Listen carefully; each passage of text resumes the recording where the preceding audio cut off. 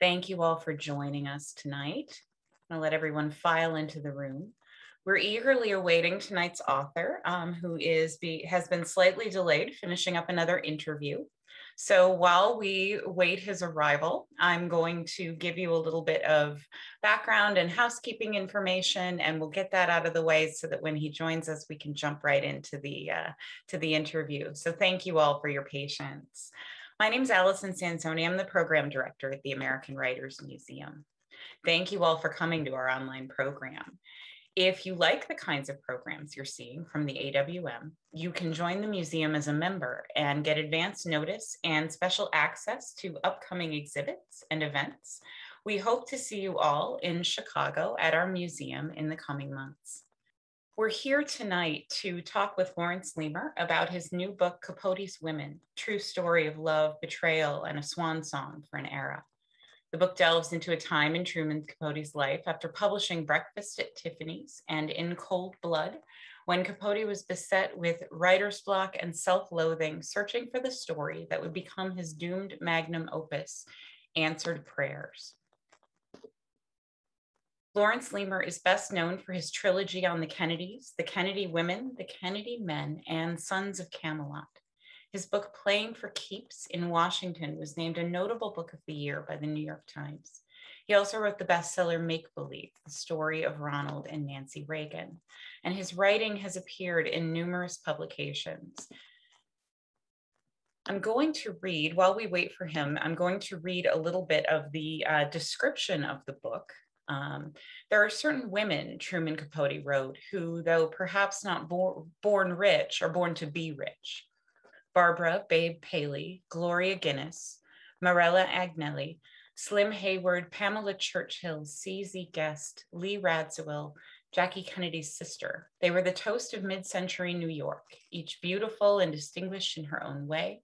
Capote befriended them, received their deepest confidences, and ingratiated himself into their lives. Then in one fell swoop, he betrayed them in the most surprising and startling way possible. For years, Capote attempted to write Answered Prayers, what he believed would have been his magnum opus. But when he eventually published a few chapters in Esquire, the thinly fictionalized lives and scandals of his closest female confidants were laid bare for all to see, and he was banished from their high society world forever. This book recreates the lives of these fascinating swans, their friendships with Capote and one another, and the doomed quest to write what could have been one of the greatest novels of the 20th century. Here we are. Sir, we can hear, hopefully you can hear us. I can definitely hear you. Wonderful. Well, let's go with that. Let's take what we can get from our technology this evening. Thank you for trying so many ways to get in the door. Okay, there I am. There you are. Thank you so much for doing this. We appreciate you joining us. Stood up so badly. Oh, it happens. It happens. The reason my background is blurred is because occasionally during these programs, something will just, you'll just see something fly by. So the show must go on. Okay, great. Yeah, I introduced you to our audience while we were waiting for you, and started to talk a little bit about the book, just to give people a little bit of background. I was wondering if we could start by sort of talking about where Truman Capote is in his career during the period that you write about. Tell us about where he was as a writer at that point. Well, the book actually tells the story of his whole life. But the story, it's about answered prayers. In 1958, he'd written a novel in 1948 that was, when he was 23 years old, it was a success. He'd done other things. He was doing journalism for the New Yorker magazine. And in 58, he said, I've got to do this big book. I want to be famous. I want to be a great writer. And I'm going to do this book called Answered Prayers, about these elegant, rich women that I know, and we tell their stories. And it's going to be the American counterpart of Marcel Proust or Edith Wharton's books about the Gilded Age. It's going to be a masterpiece. So that was the whole idea. And he ingratiated himself with these women. He went on their yachts and their planes and their homes all over the world. And he constantly looking, constantly thinking, constantly observing, constantly gaining material for this masterpiece. So how did he first meet these women? What was his entree into this world? Well, the first one was Babe Paley. He had done a screenplay for the producer, for a producer who invited him on Paley's plane. Paley was the founder of CBS, and Paley thought Truman was coming. It was former President Truman, but here comes this 5'2" gay guy, this flamboyant gay guy with a scarf down to his shoes. Gets on the plane, and he walks there, and Paley can't believe this, and Truman sits down next to Babe Paley, Paley's wife, and they become close friends and intimates. And through Babe, he meets these other women. He had conflicting feelings about the world in which these women moved. It wasn't his world, but yet he was attracted to it. Can you tell us a little bit about how he was in this environment? He's this poor kid. He was brought up by his aunts and his relatives in Monroeville, Alabama, and he ends up in New York. He barely gets a high school degree. I mean, barely gets a high school. He's totally self-educated man, and he sees this world of glamour and wealth and beauty. He loves beauty, beautiful things. And so that's why he wants to be around these people. You know, that's just the way he is. What was the attraction for the women to him? Well, because there's no more interesting party guests. There's nobody funnier. There's nobody with more gossip that you wouldn't hear anywhere else. He's just full of charm. He was the person his problem was wherever he went, he had to entertain. He had to, but he'd expected to entertain. Here comes Truman Capote. So he was singing for his supper in a way when he would go to these parties. And as a gay man of that era, he knew that the door could shut on him any day. Now, the women, how did they influence him as a writer, as well as giving him an entry into that world? Well, they gave him the material for his book. That was the whole idea. The problem was that he really couldn't do it. He had massive troubles trying to write this thing. Was he honest with them about what he was doing when he said, you know, when you tell me that fascinating story, I'm filing it away to use it? Well, they knew in some way. But look, here's this great writer. He's a great writer. He thinks he's a genius, and he probably is. Hey, I'm going to be in his book. I'm going to be in this masterpiece. I'm going to be immortal. So that's what they thought they were going to be in, not this tawdry, gossipy little thing that just tears them apart. Because he did, you know, and then in the end betray them with, you know, in that story, in the stories that he published in Esquire, La Cote Basque, and the other, the Mojave was the other chapter that he published. I mean, that was his way of saying, you know, this is what I've been working on, and it did not have the effect that he thought it would. They were not flattered or pleased or excited by it. Well, and he had plenty of lessons. Marella Agnelli, who was one of the Swans, who was an Italian princess. Her husband was Johnny Agnelli, the head of Fiat. Truman was on their yacht, and he wanted Marella to read to hear part of Answered Prayers, and he read it to her, and she said, Truman, no, this isn't you. This is worthless, just gossip. It's not right. And his biographer, Gerald Clark, in the summer before he published in Esquire, said that, you know, these people aren't going to like this. They're going to be so angry with you for doing this, saying these things about him. And Truman said, well, they're just too dumb. They won't understand it. He was an incredibly arrogant person, and with that immense talent often comes immense arrogance, and that was his case. Do you think he honestly believed that they wouldn't recognize themselves, or do you think that he was so intent on going forward that he decided to ignore whatever repercussions there might be? You know, some of the things were just so obvious that you had to think they would know. He just didn't care, and he didn't realize when he lost their friendships, he didn't realize how crucial that was to him, those social relationships. And that's when he turned to drinking and drugs. Yeah, the women weren't necessarily, they weren't passive, actors in the story. They promoted him, they helped him, didn't they? Yeah, and remember what he said about these women. First of all, they all were tall. They all were very tall, maybe 5'7" to 5'8", which at that time was, that was what now would be kind of fairly ordinary, but not then.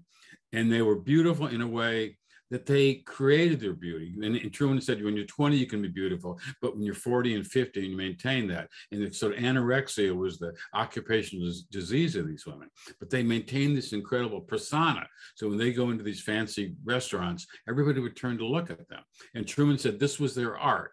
These women had turned themselves into art.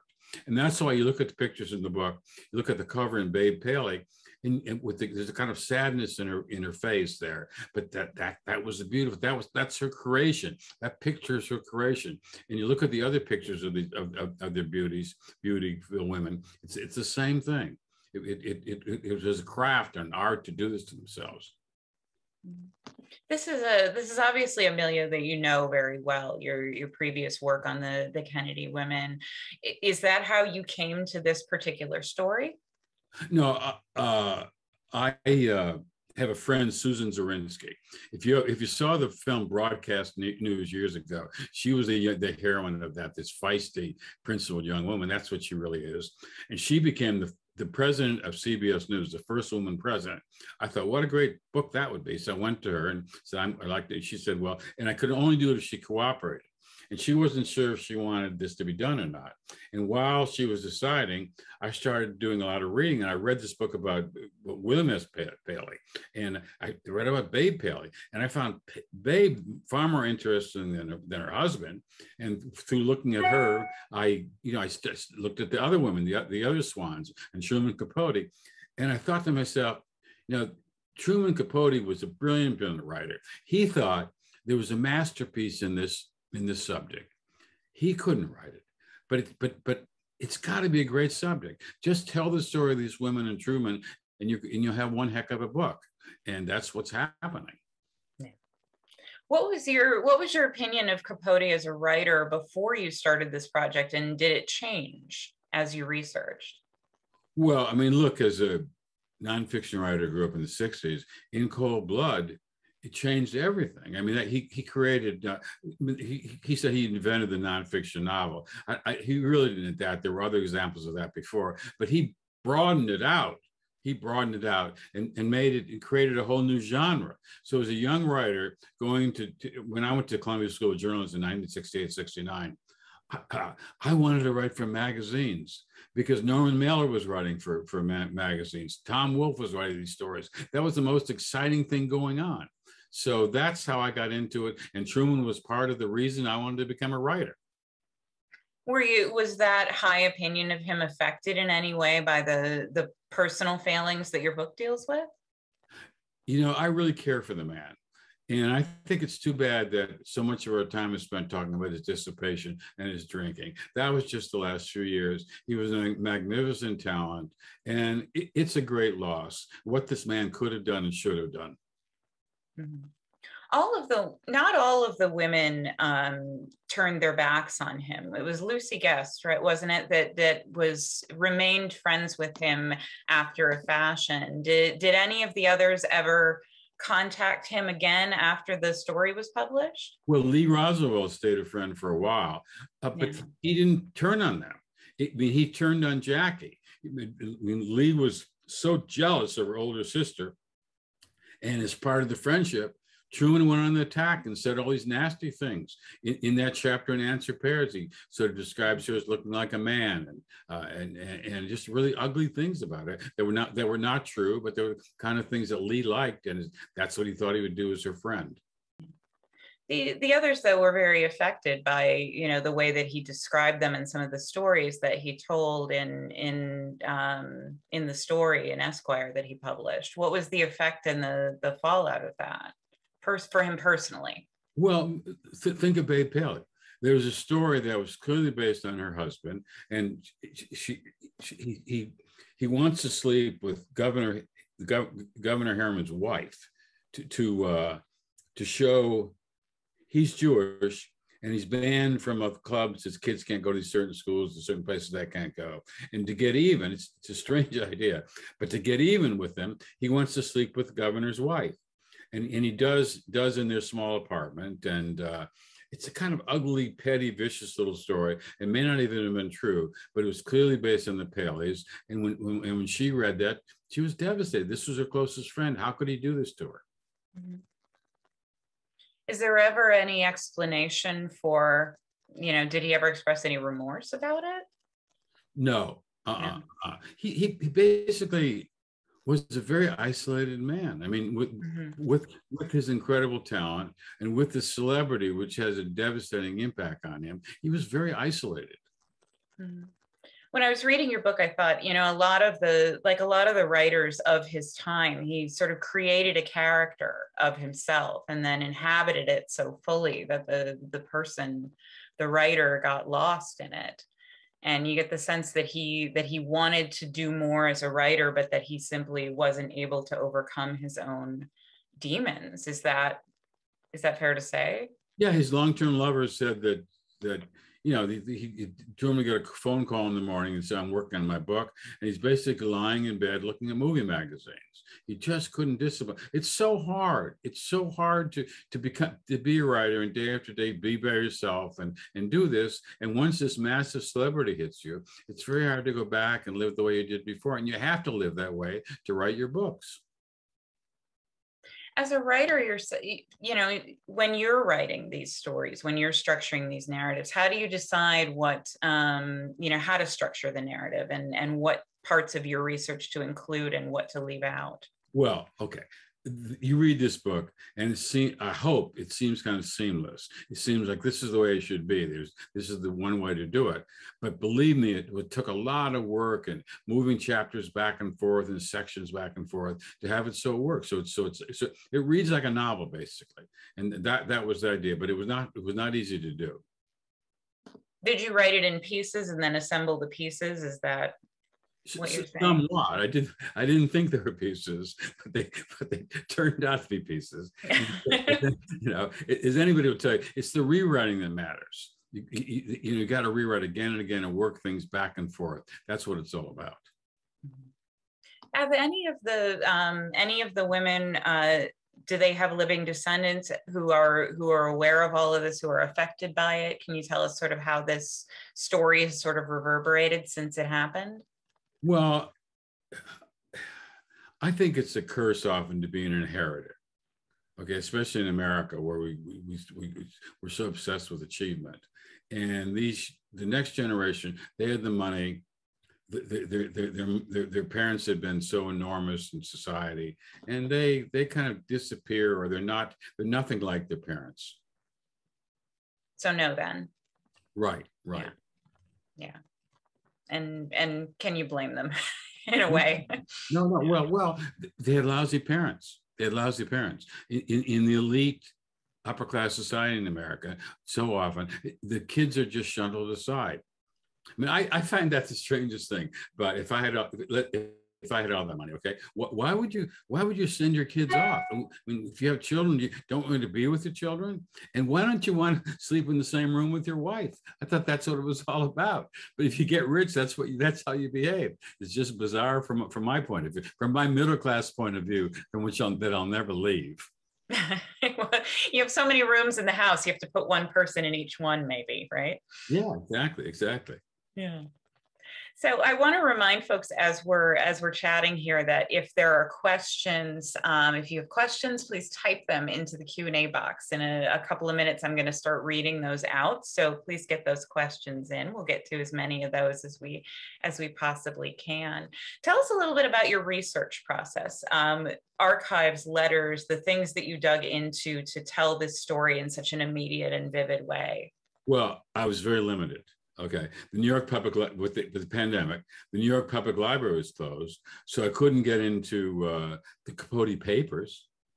The Library of Congress was closed. It was open for a while. I got in there for a couple of months, and I had no idea it would close, so I didn't finish up. But so I couldn't get into Pamela Harriman's papers. A lot of things I couldn't get. So and I wanted to go to Italy. I wanted to go to Turin and talk to Marella Agnelli's relatives and friends. I couldn't do that. So I was quite limited in what I could do. And I did the best. I hope it doesn't read like there's something lacking there. I tried very hard to make it work. Were you able to do any types of phone conversations or Zoom conferences with any of the folks you wanted to go and interview? Yes, but remember, most the swans are all deceased, right. And the children and others, they really don't know that much about the period I'm interested in. Well, and it's sort of an ugly incident to explain to them some of it too. Right, and they don't want to. My Cornelia Guest, I talked to Cece Guest's daughter, and Cece Guest, yeah. And when, when we're talking to her, I mentioned the financial problems they had, and that's one of the keys to the material about her. They didn't have the money; they pretended they had, and they had to downsize. Okay, which is downsize to a place that anybody would think is a palace. All right, but that was their life, and. Boy, when I mentioned financial problems, she just got angry. You're not going to talk about that. Heavens, Betsy. Yeah. Right. Yeah. That's the drinking and the drugs and the sex and the affairs, and that's all fair game, but don't talk about the money. Exactly. That's amazing. Well, we're going to take we've got a few audience questions coming in, so I want to make sure that we get to a few of those, but folks, please type those into the Q&A box at the bottom in the middle of your screen here. We'll take a few of those. Randy Chapman wants to know, is there a plan to film The Swans of Fifth Avenue? Well, that's a different book. That's a different book, yeah. So that's, but any sort of, I suppose we could ask any sort of film of this particular period. I know that book was optioned, and it hasn't been done. I get these. I had one of the top producers in Hollywood call me last 2 weeks ago and said that he loved the book so much. He at the end he read it as slowly as possible as it wouldn't end, and he'd be back the next week because he wanted to make a movie out of it, and he never got back to me. So that's what happens. But there's quite a bit of movie buzz on this one. But who knows? Who knows? I mean, I've had so many movie options, and nothing ever got finally made. I mean, I've done quite well with the options. It seems like it would be a perfect cinematic story, given the beauty of these women and their notoriety. Oh no, it would make a great movie. Well, it may happen. Who knows? Yeah. Got a question from Angela Bliss who asks, it seems that the relationship with the Swans was largely transactional. Do you agree? And had it been less transactional, might the writing of answered prayers have gone better? Boy, that's a fabulous question. Yeah, I mean, Truman was with them because he wanted material out of them. What did they get out of it? He was just a fascinating person to have around. But yeah, maybe if Truman had been a better human being, he would have had his masterpiece. So if they were willing participants in a research. If he were more intellectually honest about what he was doing, okay, and when he dealt with them. And he would, I mean, the betrayal wasn't just the November 1975 Esquire story. He would be with one, he'd be so positive, and he'd dish the others. The other swans, say bad things about them, then he'd go away and be with the next one. There was a manicurist that worked on most of these swans, and she despised Truman because she would be there. Truman would be there, and she heard the terrible things he said about these women. Yeah, he would trash talk one to the others, and if she was out of earshot. Exactly. It's a good thing he didn't have access to social media. Yeah. Well, he would have done fine just now, I think. He would have been a great character. And swans, but they would be able to monetize what they're doing. That's what women do now that are incredibly well dressed and beautiful. They monetize their every moment. There would be Babe Paley dresses and Babe Paley necklaces and perfume, everything with her name on it. They were the Instagram influencers before there were such things. Exactly. I thought that reading the book, I thought these women would absolutely own all of fashion media. But you know, it's funny because I worked in the Watchir, Iowa Patriot Chronicle, and when I went to Antioch College, I had the work study program. So I spent 3 months in that little town, and it was in the high school. The young men dressed in blue jeans and white t-shirts, and the young women, and they wanted to be farmers like their fathers. The young women, they dressed differently. They went to J.C. Penney's and Sioux City and other places and got these clothes that were knockoffs of the Swans dresses. They were $10 or $11. You could get these dresses. They wore those dresses, and they didn't want to have their mother's life. I mean, before the feminist revolution, they already got it. They wanted something different. Yeah, and, so that's what dress meant to them. Well, and that points to the influence of these women as well, and how far it reached. That it wasn't just one neighborhood in New York. That their influence was felt worldwide. No one, and other women and young women saw that and wanted to be like them. Yeah. And there were columnists, there were fashion and columnists that had enormous audiences back then. Yeah. And wrote about the Swans. Yeah. We have a question here from Aaron Shirley, who wants to know, first of all, if there are signed copies of the book available, and if you order through our bookseller partner at Seminary Co-op, Aaron, yes, there will be copies of signed book plates that will be available with those books. Yeah, I signed them and sent them to you, so you probably have them by now. Absolutely. Just make sure to note that in the comments of your order, Aaron, and they'll hook you up there. So Aaron also wants to know, were the women competitive over their friendship with Capote? Did everybody want to be his best friend? Well, he was the best friend of whichever one he was with. Yes, they were competitive. They're competitive about their looks. They're competitive about everything. And he obviously knew that and would stoke that in them. Yeah, I mean, he was a nasty little gossip in his way. He liked turmoil. Okay, wherever he went, he wanted turmoil. Turmoil was exciting to him. I mean, he wanted to be at a party where all these kind of weird things are going on. That was fun to him. He wanted to be at the center of the action, wherever that was. Exactly. Yeah. Well, and it worked very well for him as a writer for a very long time. No, it did. It did, and he was a magnificent talent. Remember, when he was 8 or 9 years old, he was already a writer. He knew he wanted to write.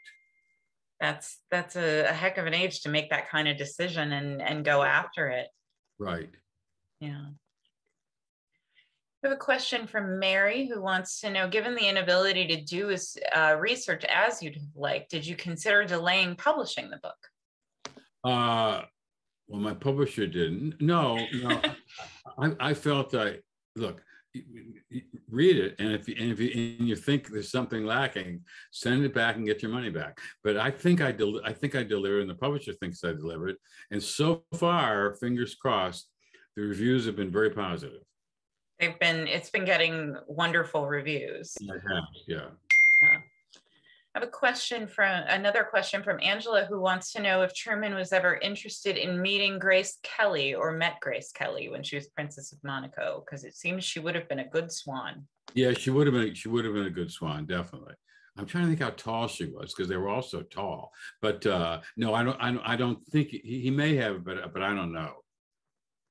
Did they adopt he called them his swans? Did they eagerly adopted that?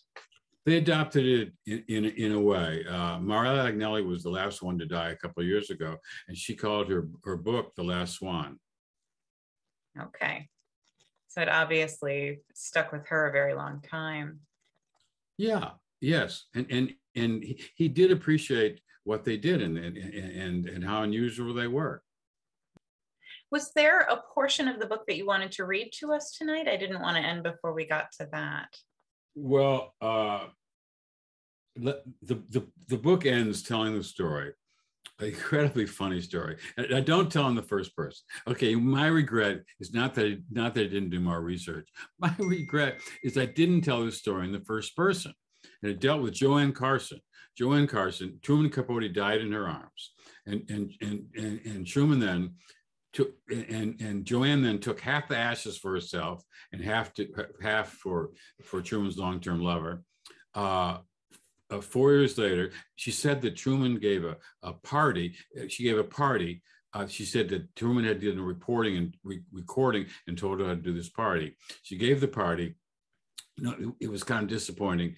She wanted to get publicity for it. And in the middle of the party, she came in, she ran out and screaming and saying that somebody had stolen Truman's ashes, they had stolen his final manuscript, and they'd stolen $200,000 worth of jewelry. Well, if they did that to you, you'd call the police. She didn't call the police because she made it up to get attention. And she called me a few days later, hysterical, because she said the theft had returned the ashes. And so we drove around LA trying to figure out what to do. And finally, I remember the Westwood Memorial Chapel where Marilyn Monroe's ashes are. So we drove over there and we went to these mausoleums, these crypts, and Peter Lawford's was there, but the Kennedys hadn't paid for it. So she cut a price. They took Peter Lawford's out of there. She had half the ashes. She couldn't stand to lose those, so she took out half of those. So it's basically a quarter of Truman's ashes, and she put 100% of her dog's ashes in it and put it in there. It says Truman Capote, but that's what it is. And when she died, the ashes, basically a quarter of Truman's ashes, were auctioned off for something like $50,000. And so that's how Truman's that was the end of Truman. And even in death, he had to be the center of attention and the cause of drama.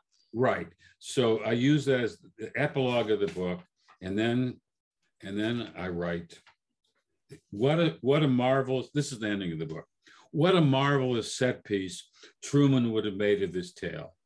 Nothing in life was too bizarre for his scrutiny. If he was sitting over dinner with his swans, he would have regaled them with this business, spinning it out in all kinds of ways. I should give an aside that Napoleon's penis was sold for $7,000, and when the auction house sold Truman's ashes, that was their excuse. That if they can sell Napoleon's penis, we can sell Truman's ashes.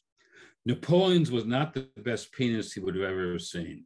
Time described it as looking like a maltreated strip of buckskin shoelace, but it had once been attached to the invader of Russia and ruler of half of Europe, and a quarter of Truman's ashes had gone for 15 times the price. Truman understood the myriad ironies of his life better than anyone. He had written 2 books that would live, In Cold Blood and Breakfast at Tiffany's, but he had not finished his self-described masterpiece, Answered Prayers. Brilliant of mind, merciless in ambition, shrewd in social relations, Truman believed that he could enter the swan's domain and leave with the chef d'oeuvre in his hand. But he had gotten all tangled up in the swan's world and in his own personal demons.